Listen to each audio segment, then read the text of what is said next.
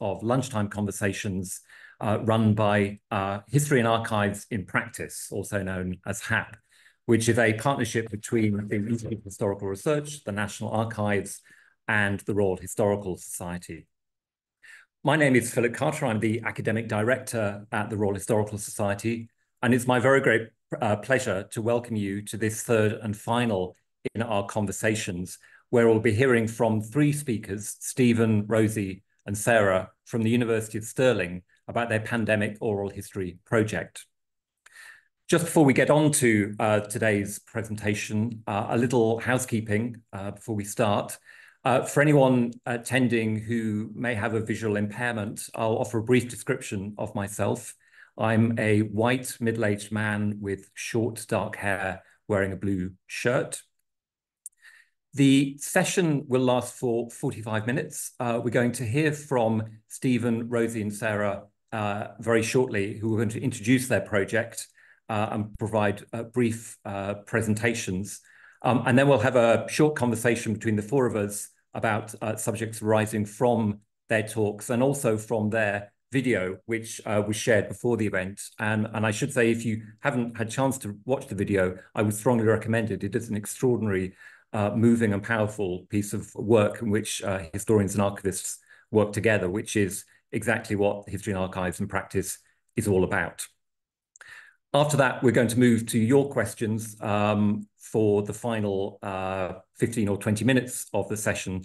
So as questions occur to you throughout the discussion, please do add them to the Q&A function, which you can see at the foot of your browser. And then we'll come to as many of those as we can before we finish at 1:45.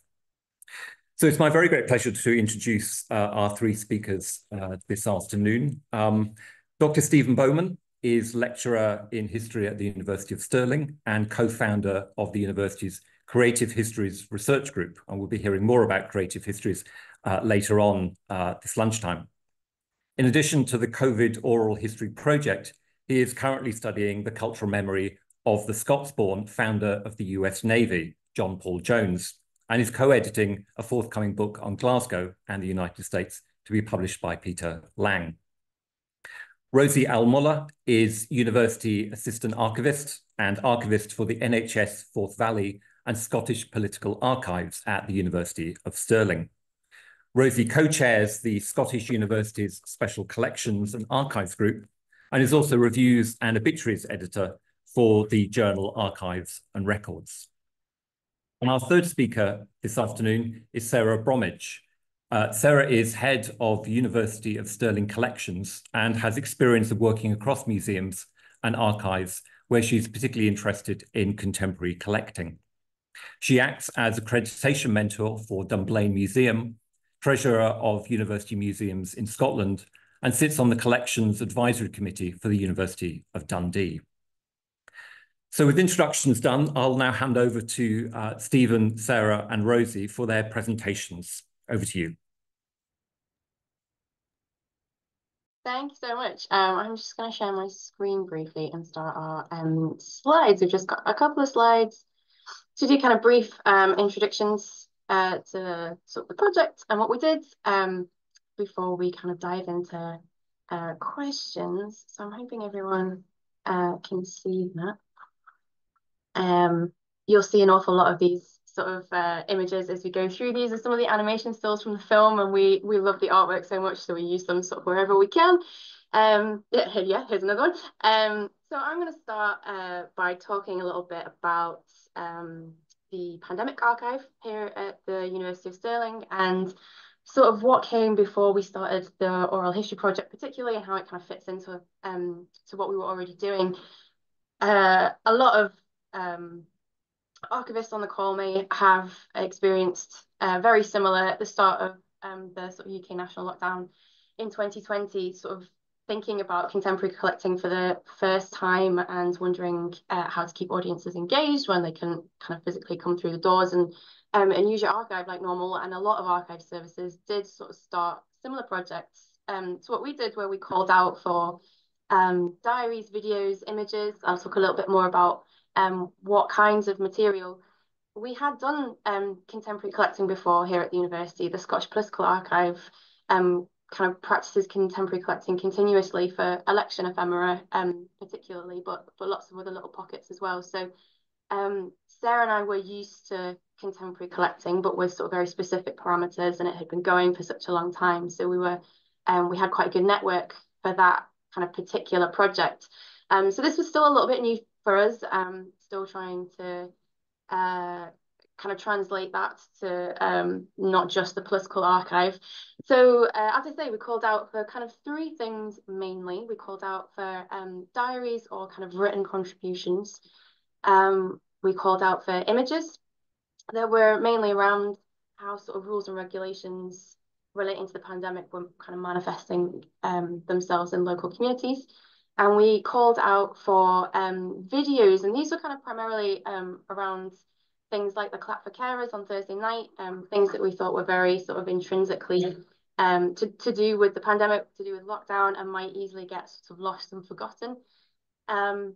Perhaps unsurprisingly, the video strand was the least well submitted to, but the images strand was very well submitted. We have hundreds of images throughout 2020 primarily, but 2021 and sort of into 2022 as well. And they're sort of weird, wonderful, bright, moving, really wonderful record of the period.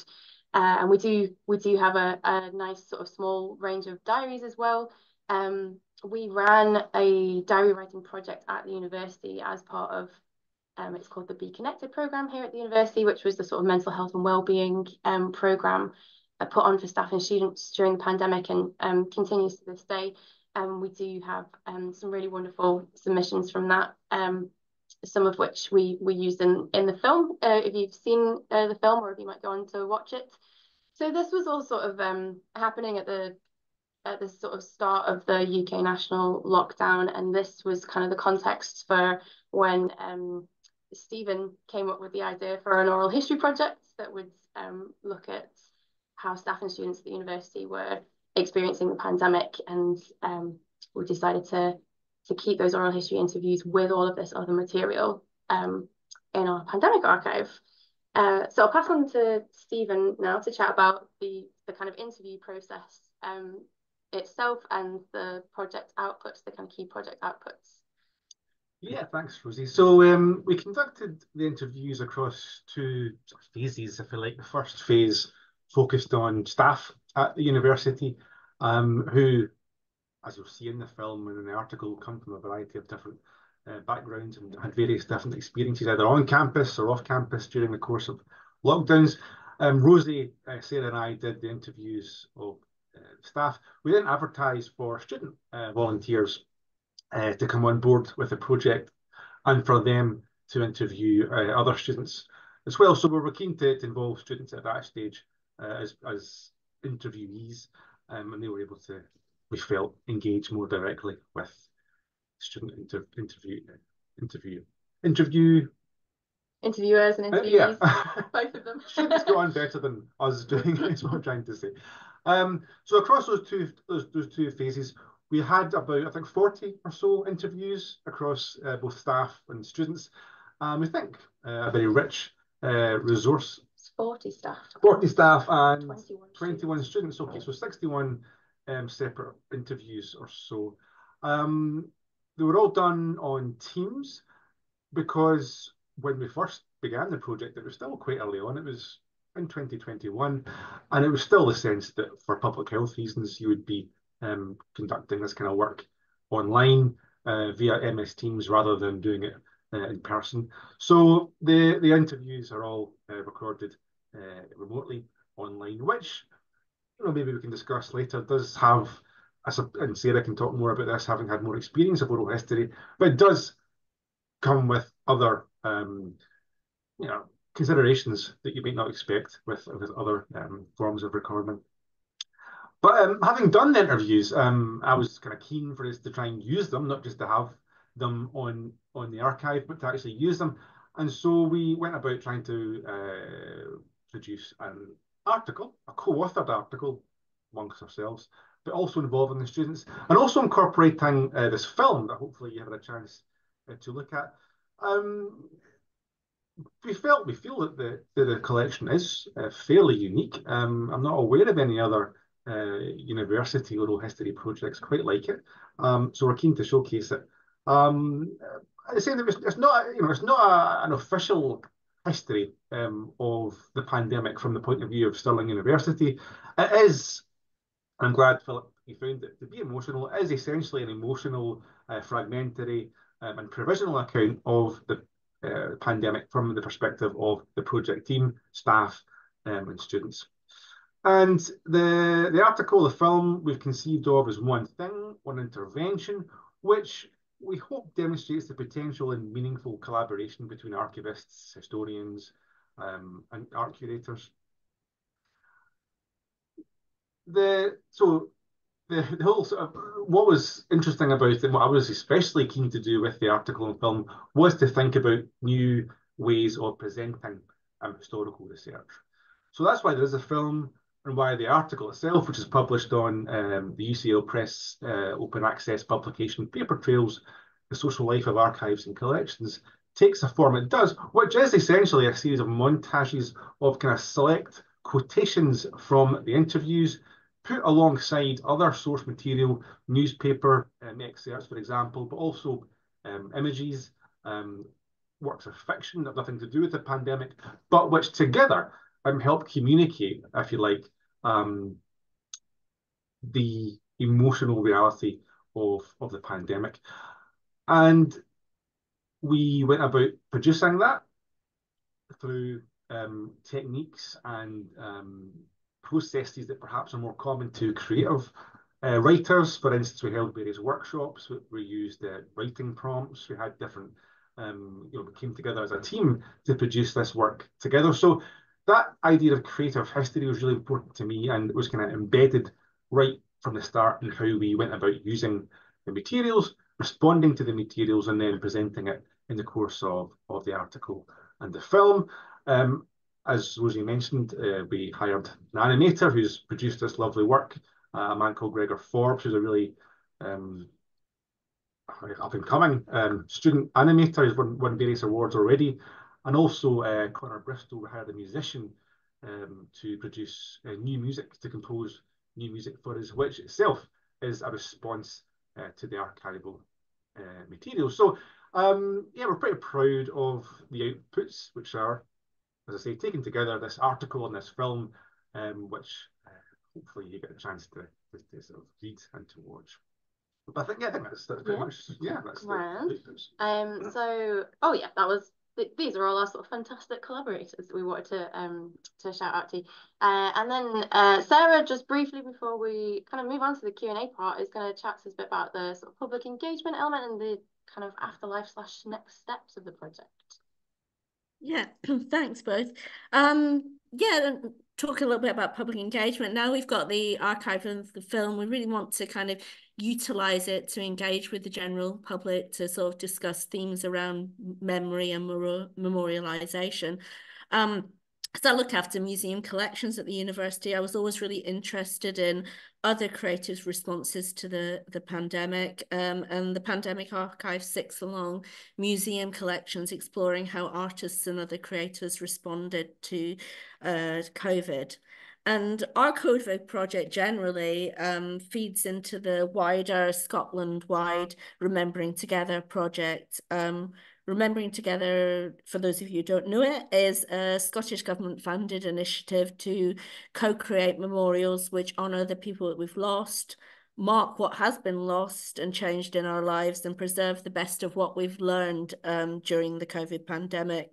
And artists have been commissioned in every one of Scotland's 32 local authorities to co-create COVID memorials with people and communities.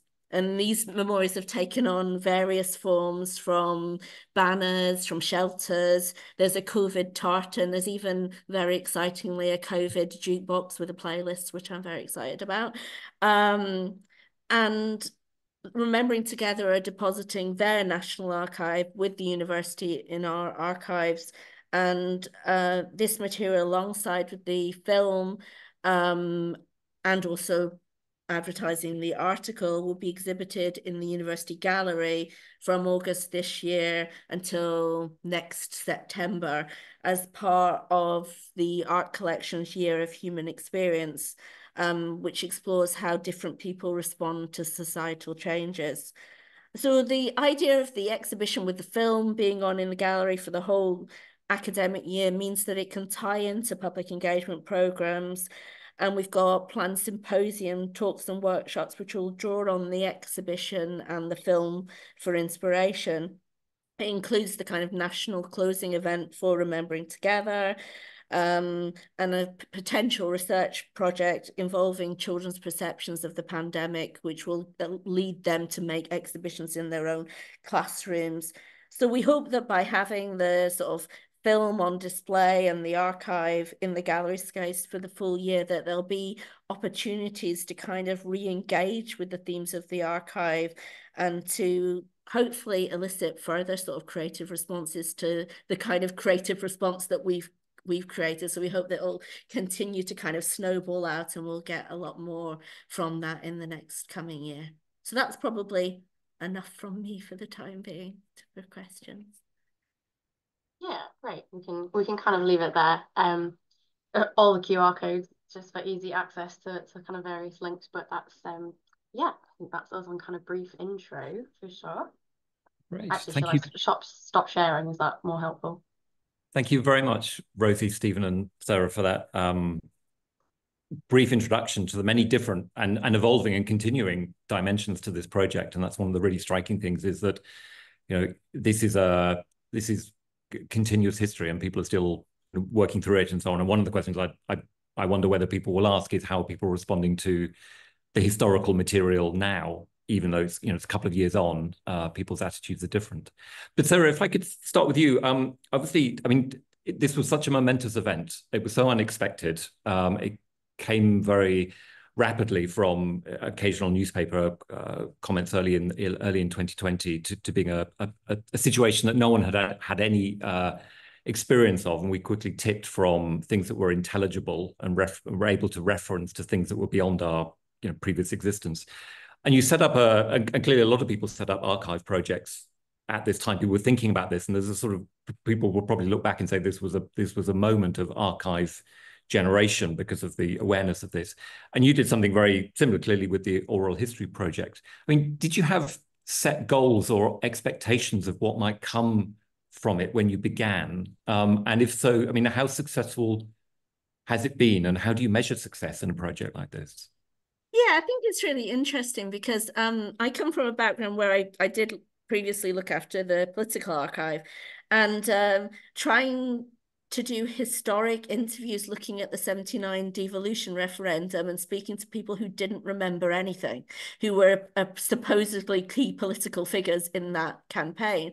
I kind of realized that a lot of things do get lost in the kind of midst of time. So I was really keen that we started doing the interviews quite quickly on. And I know some people feel it should maybe wait until later, but I was very keen that we kind of captured the experience and the emotion of it and how we experienced it while it was still fresh in our memory. I know even now, things that we look at in the interview is like, oh, I don't remember that. But at the time it was so kind of, you know, we all lived within sort of different tiers where we couldn't move areas, and that kind of tier system, which was so important to us at that point, I don't really remember it now, but some of the interviews very clearly kind of chronicle what it was like living through it. There are certain periods in the interviews where we feel like we're talking and interviewing.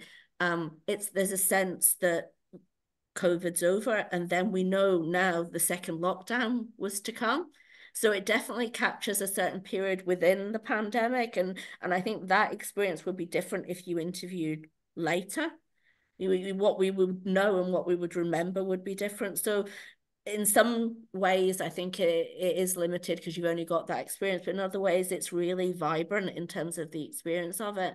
And I do think it's been, for us, quite successful in kind of capturing one institution and how we variedly experienced it. People like Stephen and I were back on campus very early, and we talk about working, and then we have interviewees, lecturers who were never on university campus for 2 years and worked remotely. So the experience is really different. So I feel the success is trying to get a broad range of the different experience of how people who worked in this one institution experience what happened to us.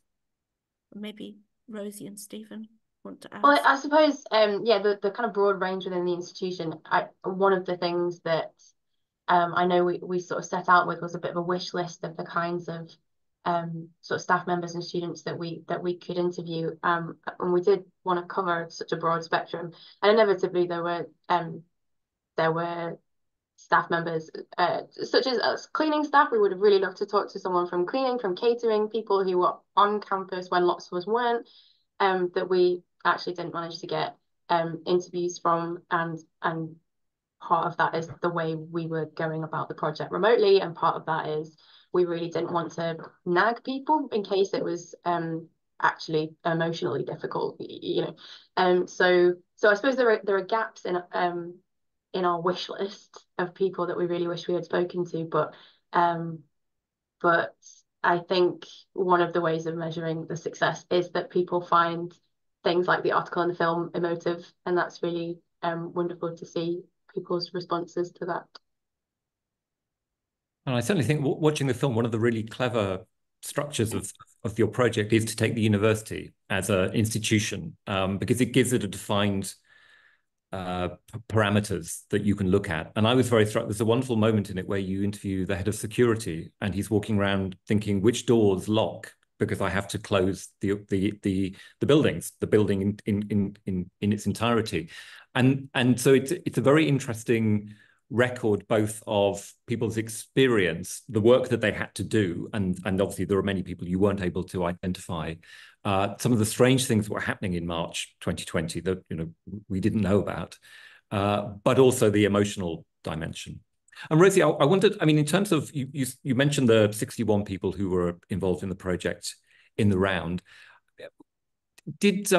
Were people forthcoming and I mean, presumably some people wanted to speak and found it helpful. Some people perhaps didn't want to speak. And then presumably you got a range of experiences, that not all experiences were necessarily negative. This could be a time that was different, and if you were safe and secure and so on, it was we all remember how the weather was good and so on. People spoke in the film about this. I wonder what you could say about the different responses and who came along and gave their opinions. Yeah, that's a great question. So I suppose I was quite mindful, particularly because I've been chatting about oral history in terms of being the NHS Forth Valley Archivist, and there was an awful lot of discussion in early 2020 about oral history to do with the medical profession and how ethical or unethical that might be.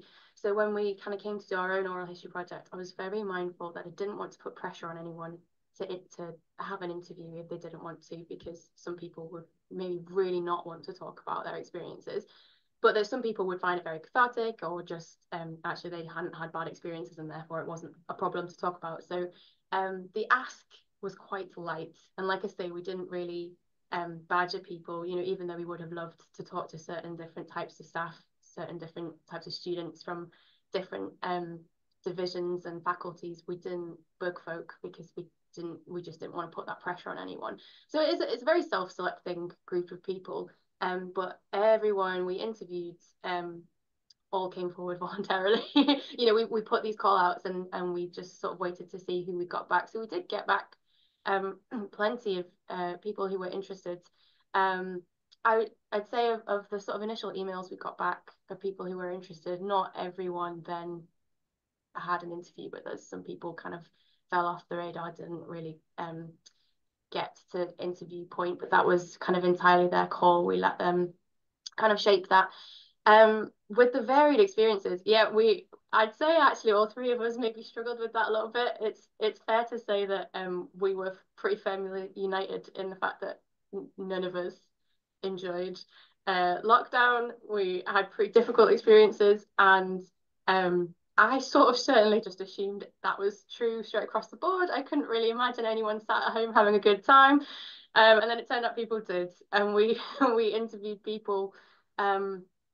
And yeah, I would ask a question, imagining I was going to get quite a negative response, and then somebody had just had a cracking time and really loved working from home, and you know, people bought dogs, and like it just was sort of living their best lives, and it could sometimes be really difficult, getting off that call and thinking, oh well, that's really nice for you.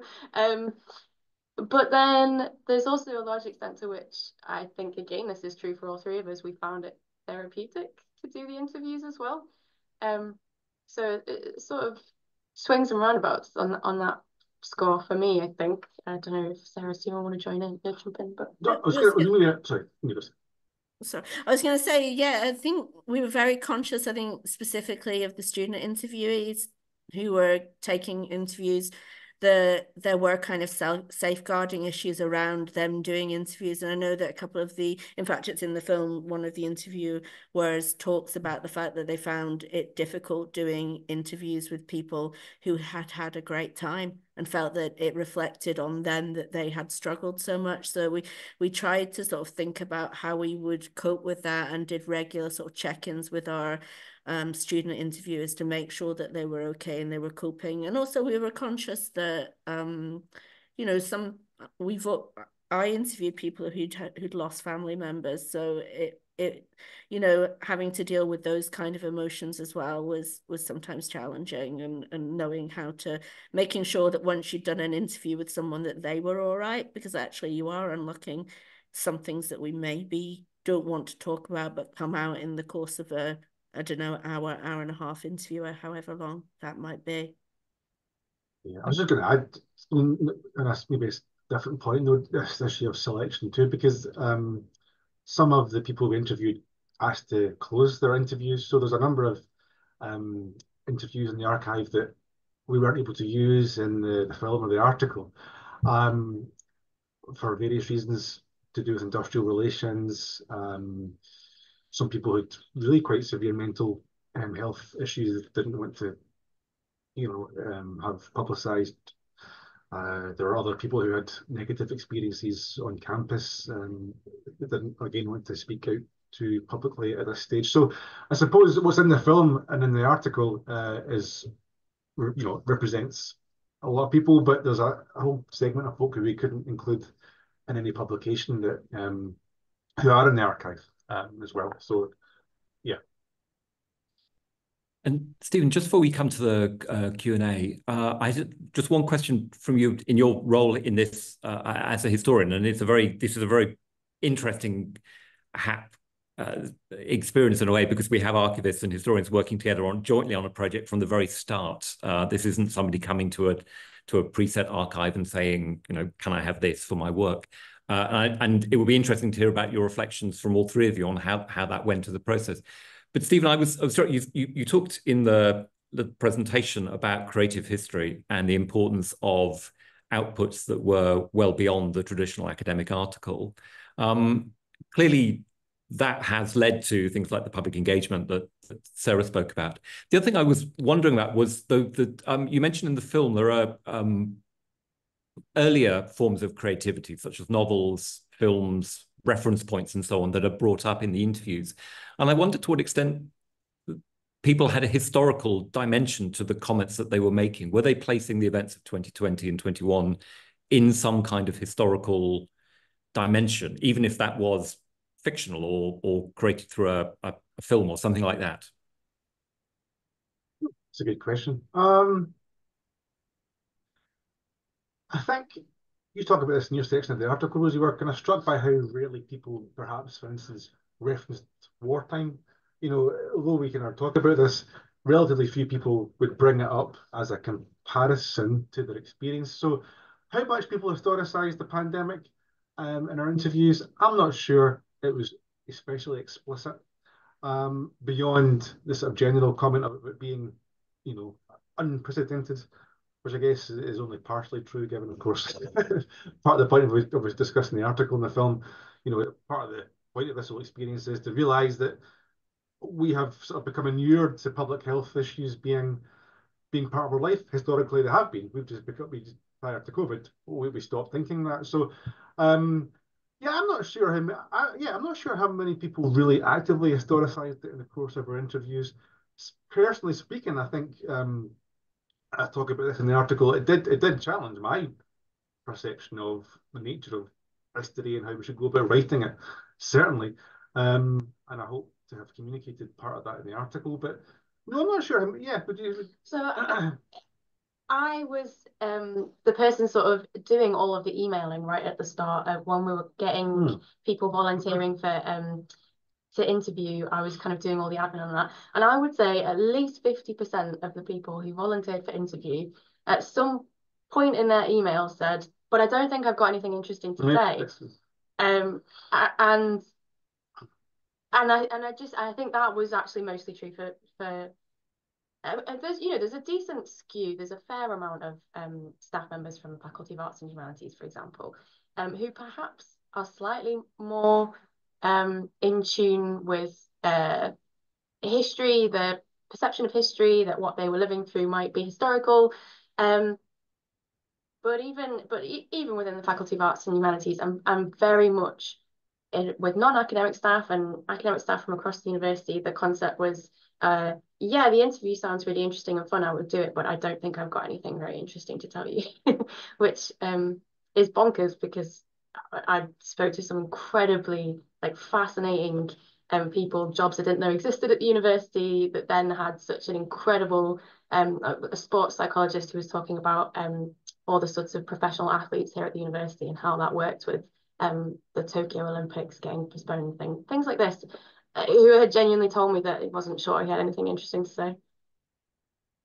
That's very interesting. And I suppose in a way it's reminding people that experience and emotion in a history of emotions is the valid subject. It is not something profound and that you might expect in a different kind of history. So in a way, maybe you were working to educate and encourage people that their responses were valid historical commentaries, data to be used in this new historiography.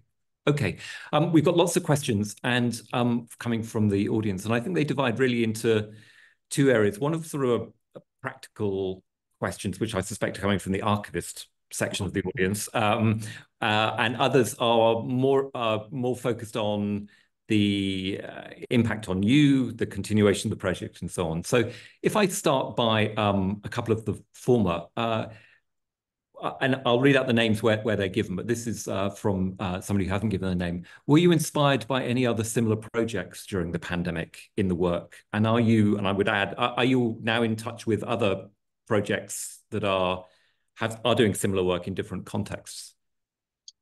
So I'd say a couple of months after we started, I did talk to London School of Economics, who are the only other university I'm aware of that did a similar oral history project on their own staff and students, or at least were planning on. I'm sure that they did.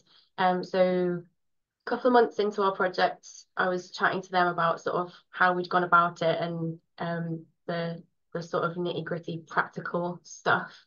But I think when we first started, that was a bit spontaneous. It was Stephen's idea. Yeah, and you know, and the paper trails, the publication that's hosting the article and the film. So our article appears as part of a wider edition of Paper Trails, which is all about the pandemic, creative and archival responses to it. We approached them with our idea for the article and the film, and Paper Trails, who's edited by Andrew Smith, historian of France, he advertised more widely for responses to our project. So a lot of the projects that are written about in the Paper Trails update responding to us. So I guess if I'm being a little bit big-headed, we were trying to lead the conversation a little bit in terms of archival historical responses to the pandemic. And most of the ones we've been in contact with have been perhaps LSE, you mentioned, and also through Paper Trails, the publication itself. I was going to maybe add, I think the Remembering Together project, because originally I got involved to mentor one of the artists in that project, and speaking to the organisers right at the start and saying, are you archiving this project? What are you doing? And it wasn't something they'd really kind of thought about. And maybe because I was doing the COVID project, I really nagged them and was like, you really need to think about how you're going to chronicle this because it's important. And maybe, you know, in the sort of like tangential way, the fact that this archive is now happening and will be deposited with Rosie is probably comes from our project and that kind of thinking, because we were archiving what we were doing. If I'm getting involved with the other one, they should really think about what they were doing with their records as well. And we have a couple of questions, again, I think probably coming from the professional archive side of the audience, but really focusing on the ethics of the project. And you talked a little bit about that in your presentation. And it's very striking that clearly this was something that had to be set up very quickly because you were living in real time and you needed to find people before they really did disappear in terms of connections and so on as we moved away from the university. So two questions, one of which is anonymous, which is, what are the data protection challenges around contemporary collecting like this? Which I think is sort of a sort of practical focus. And then one from Adam, which is similar, but a little more concerned with the impact on you and those taking part in the project. How did you navigate the ethics of such an emotional, personal, and contemporary project? What systems did you put in place to protect your own mental health and or the well-being of your volunteers? So I can talk a little bit about the contemporary collecting. You know, we have the sort of standard forms to talk through with folk what how we can use their interviews, what kinds of you know, is it okay for publication, is it okay for research, and we did discuss closure periods. I'd say the most challenging thing was actually the diaries, because the amount of kind of third parties that get mentioned. So of course the person depositing the diary can say, oh, I'm really happy for anyone to read this, but actually if you've disclosed personal information about somebody else, then that becomes incredibly difficult. And I do know there were projects that had quite strict projects sort of specifically around diaries during the pandemic that had quite strict rules about what people should be writing, and they did say things like, please don't mention any third parties at all. And I considered doing that, but I felt like that might be very restrictive. And considering we then took that kind of diary strand to a wellbeing project at the university, felt a bit counterintuitive to sort of general mental health and well-being to be really, really prescriptive about what students then could and couldn't write. So so the diaries are complicated, but there's only a handful of them. So thankfully it doesn't take up too much of my time to figure out what we can and can't make available from that. But there's plenty of redaction that would happen for researchers, for example. And releases as well. Releases and pseudonyms. Yeah, actually that's true. We did let people use kind of pseudonyms if that made them feel more comfortable as well. So a couple of the oral history interviews have been pseudonymized for publication, which whatever made people feel comfortable. Particularly with oral history, if someone isn't comfortable, it's not going to be a very effective interview. So you have to try and make people feel as comfortable as possible. I feel like there was a second part to that question. What was the second part to that question? You're going to maybe talk about the health and well-being aspect and sort of. Oh, it was. Yeah. So I think we were really conscious about that actually it did bring up emotions. So we did certainly with the students, we did oral history training with them, and then also worked with them to work out the questions that they were happy to ask. So we had a sort of separate, very similar but different themed questions that the students would ask, and we would ask of staff, because obviously it's different things that they're going through anyway. And then set up kind of, I don't know whether it was weekly, but kind of online sessions where we would meet virtually with the students and just be available for that hour just to have a chat about anything that had come up in the interviews. They also between themselves did, and Rosie, Stephen and I, well, we're all quite good friends, so we kind of would discuss things together in terms of if there was anything to do with the interviews that had been kind of upsetting or problematic, but it was just a kind of ongoing being available for each other thing, I think, in terms of well-being and safeguarding, making sure that everybody was happy with the process. And certainly we wouldn't pressurize anybody to undertake an interview if they didn't feel that they wanted or were able to do that. I've got a couple of questions from Rob Williams, who's focusing really on the content of the interviews and the diaries that you may want to speak about. And they take two forms, really. One of which is the individual, because this is very much focusing on individuals' responses and the emotional history that we talked about. And Rob asks, were there clear patterns in emotional responses evident? So I suppose at the macro scale, is it possible to kind of start to talk about how people were responding? And the second comment that Rob makes, which is very interesting, is was there any commentary about the politics of the pandemic, the way that government was responding, the way that the authorities were responding? So in a way, taking it beyond the individual to a broader context, but certainly the individual's experience of that governmental or authoritarian approach to handling this crisis. Yeah, I suppose sorry, Rosie. No, yeah, you were going to probably say the same thing as me, so go. I was going to say, it was one of the things I really hoped we'd get a COVID denier, and we never did. I kind of really thought we would get somebody who was like, this doesn't exist, I don't want the vaccine. But I feel if there's a gap, that is not represented at all in the archive. We did talk to people around sort of COVID rules, how they felt about them. And I always ask the questions that, there's no judgment here. Did you obey the rules? If you did, how did you feel about people who didn't obey the rules? So there was those kind of questions. And in terms, I think, collective emotion around sort of anxiety about, we started the interviews before there was a vaccine. So talking about, will there be a vaccine, and kind of the anxiety around that, when will this end? Will this end? That was really interesting. So politics, I think you can't really escape it in interviews like that. And I did ask, how people felt about restrictions, and I know we all did. So I think it kind of bled into it. Rosie, did you want to say something? Well, just really, I suppose because we have the Scottish Political Archive, and I'm the current archivist for that, and Sarah's the previous archivist for that, we were mindful of, so we did try and ask everyone about rules and restrictions, because it was very pandemic related, and that obviously bleeds into politics. But we did tend to ask people how they felt about communication from the government as well, pretty explicitly, just because that is something that interests us anyway. I do think you probably watched most of the interviews, like more so than me and Sarah, so you probably have a better steer on emotions across the board,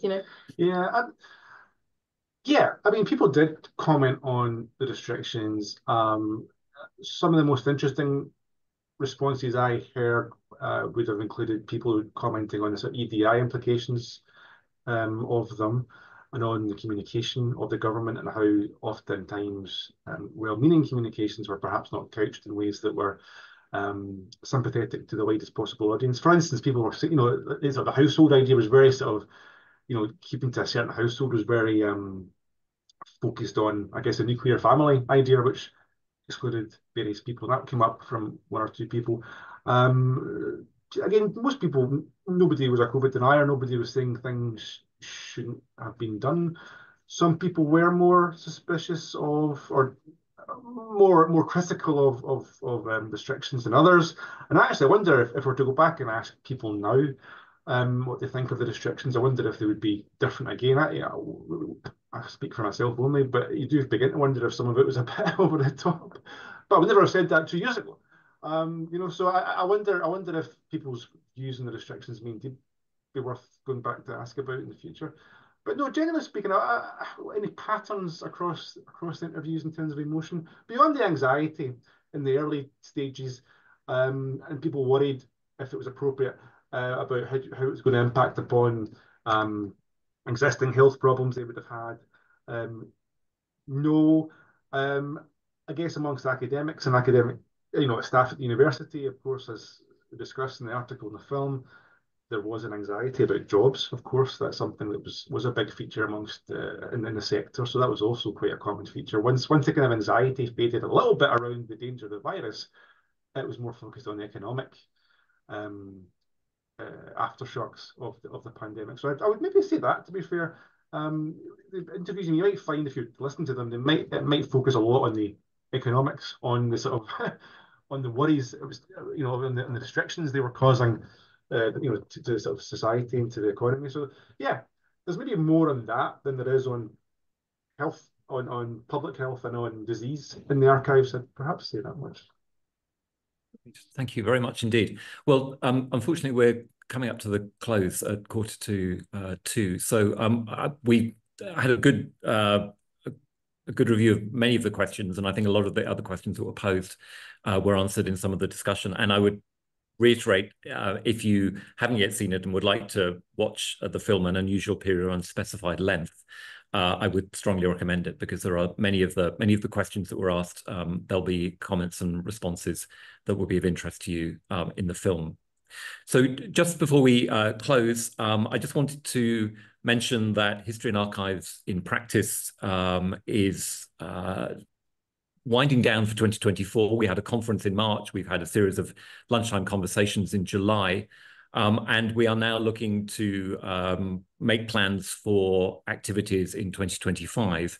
And there will be a call for papers coming out in early August for our next one-day conference that will be held in London on the 5th of March, 2025. So look out at the TNA, IHR and RHS websites and social media for the call for papers. And we hope very much that archivists and historians will contribute ideas for that. And there'll be a theme to that for next year's conference that we'll be announcing in early August. Thank you also to the TNA, especially for organising this series and for running it so effectively, and to all of the people that have spoken at it in the previous two series. All of the videos are now available for recording, and this one will follow shortly.